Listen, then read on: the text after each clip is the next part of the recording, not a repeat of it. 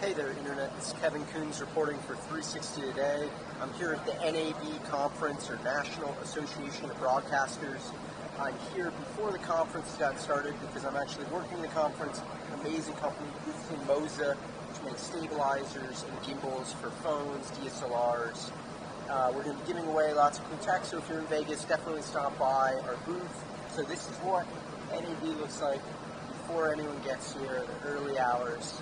And now this is what it looks like, packed house. We're about to show off the Moza slide pod.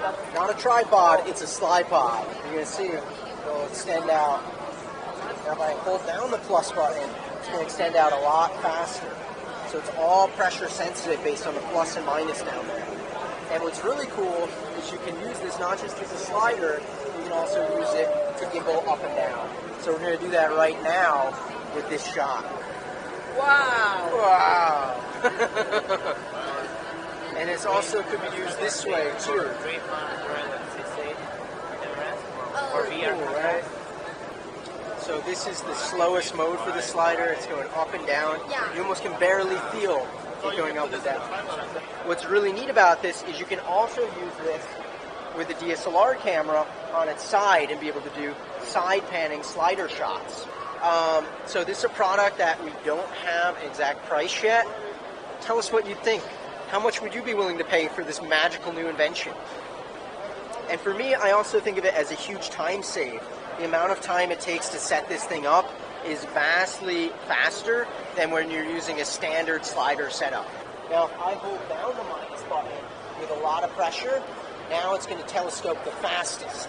This is the fastest it can move back and forth. And it will also, once it reaches the end, go back.